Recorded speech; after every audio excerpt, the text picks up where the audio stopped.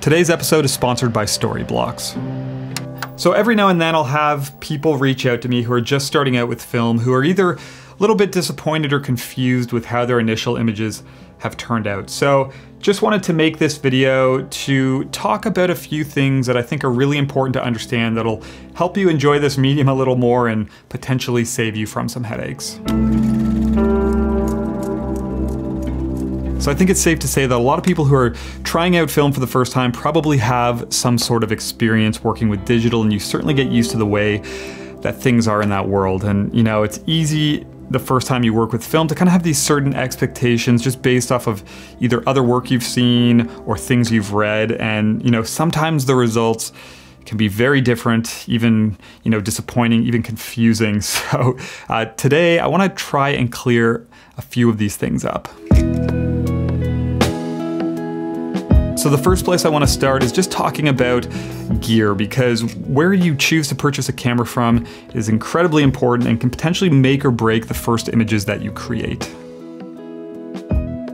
So if you're new to film, there's nothing more disappointing, and this is me speaking from experience, than going out, buying a camera, shooting a bunch of film, being really excited about the images, sending it off to get developed and scanned, and then realizing once you get the results back that the camera had some sort of issue, say light leaks or problems with the shutter. And not only is it a gigantic waste of money, but it can just be a really disappointing way to start your journey with film. So it's really important to choose wisely where you purchase your first camera from. So for me, almost all of my gear I purchase on eBay. I find it has the best kind of selection and prices, but if you're just starting out, I wouldn't recommend it, just because you're basically relying on the description from the seller and the pictures, and there's no way to know for sure if it's going to turn out how it was listed. So if you are buying your first camera, there is risk involved purchasing off eBay where you might get something that's faulty or not how it was described. But I would recommend making sure you buy gear that's been tested, preferably from another photographer. Maybe someone who shoots with film, or you could jump online to a forum like Photrio. They have a really good classified section, or even go to a camera store. Lots of them still sell old gear, and then you get something that's been tested and also has a guarantee. And this is a really kind of simple place to start for this video, talking about equipment, but it really is so important. I can't stress it enough, because there's nothing worse than being excited to shoot with film, going out, making a bunch of images, and essentially getting nothing back because your camera was broken. So the next point is talking about detail and resolution, and this is especially when working with 35mm film, which is what most people are likely to first start out with.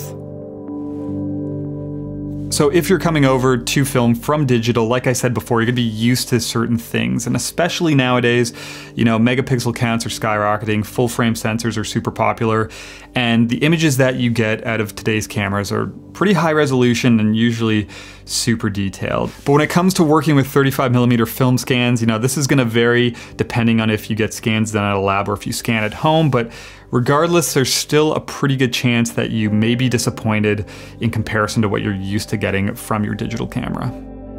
So I have a couple of images here just to use as examples, and this first one, this is a lab scan. This would be kind of a standard size, and this is around 3000 pixels on the long edge, so it's not that high of resolution, and as you can see, the details are just a little kind of mushy. Doesn't look that great. And this is what you could expect with smaller scans from a lab with 35mm film. But if we take a look at this next image, this is from a Fuji X100F. This is around 5200 pixels on the long edge, and this is cropped.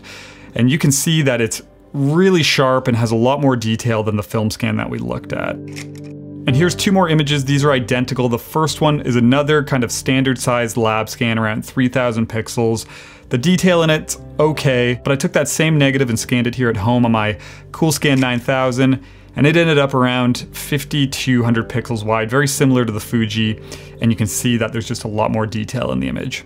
So 35mm film is a very capable format. Just know that if you're getting standard sized lab scans, you may be a little disappointed with how they look compared to the images coming out of your digital camera. So some people probably will just jump right into scanning at home right away, which I wouldn't recommend right off the bat, because before you make the investment, you should probably make sure you actually like the medium first. But if you are going to scan at home, a lot of people end up with a flatbed, which, you know, can provide some pretty disappointing results with 35mm film. And I had someone reach out quite recently to me who actually thought that they might be having focusing issues with their camera because the results were so soft that they were getting scanning their 35mm film on their flatbed scanner. But really it just turned out that they didn't actually add any sharpening to the images afterwards. And you know, I've never been a fan of scanning 35mm on a flatbed. I've talked about it a bunch before on this channel. So if you do want to scan it at home, I'd recommend investing in a dedicated film scanner. I've done a review on this channel before of one that you can check out, just because that is a way to get kind of the most out of that film and bring you to kind of a comparable result that you'd be used to when working with digital.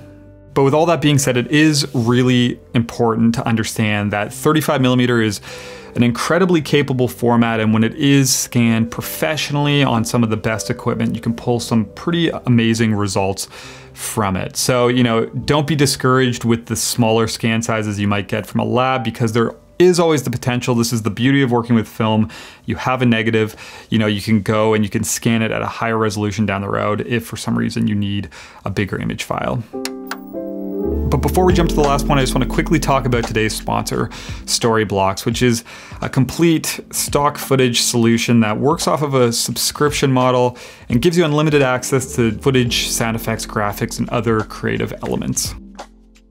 For me, you know, doing filmmaking work and then also a bunch of video work here on YouTube, it's really cool to just have a platform that I can kind of go to, even sometimes last minute, to grab, say, like a sound effect, ambient, or even creative elements like film overlays and film flashes and stuff like that, just to insert into my edit without having to not only pay for each one, but worry about kind of jumping around to a bunch of different websites to get those things. So it can save a lot of time and a lot of headaches in my experience. So really cool resource. If you want to find out more, there's a link in the description below.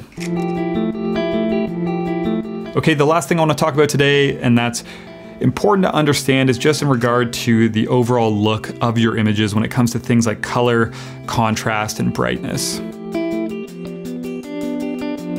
So there's a good chance, you know, you go out, you shoot a bunch of images, you send your film away to a lab, you're really excited to see the results, and then you get your scans, you get that email, and they look nothing like you expected. And, you know, it's really important to understand when you're scanning film that there's so many different things that come into play that could affect how the images look. And, you know, you could take the same negative and you could send it off to 10 different labs, and you're probably gonna get 10 different looking results. And this can be really confusing, especially, you know, if you've heard certain things about different film stocks. So for example, you know, you often hear that Kodak Portra 400 has softer tones and softer colors. Well, you know, here's a couple of images of mine that were shot on Kodak Portra 400 and scanned at a lab. And as you can see, they're actually very contrasty and also very saturated. You know, you can also get results back where there's like highlight detail clipped, shadow detail missing, maybe the images are really contrasty, and it can be confusing because it can make you wonder if, you know, there was an issue with your technique or the gear or the film, something like that. So it's really important to choose a lab that you work with, just because, you know, there's a lot of labs out there where things are going to be a little bit more automated, and that's when you might get results back that either you weren't expecting or you're not that happy with. But if you work with one of the more kind of, I guess, higher end labs in the US, I think of like the Fine Lab. In Spain, there's Carmencita Film Lab. These places really kind of try and tailor the results to your personal preferences. So they'll often ask for suggestions beforehand. They want to learn what you like, and then also afterwards they'll ask for feedback, and then they'll kind of build this like file on their database. Whenever you send film in, they know your preferences and they can kind of tailor the results to your likings. And this is a good way just to get, you know, not only results that you're happy with, but also just get the most out of your film. Okay, so those are the three things that I think are probably most important to understand, just to avoid any type of confusion or disappointment if you're just getting started out. But, you know, working with film is definitely a little bit of a journey, and there is a learning curve, but as you kind of dial in your process, it becomes completely worth it, in my opinion. So, hope this helped. Just want to say thank you, as always. Appreciate all the support and comments and all that kind of stuff. and I'll talk to you soon.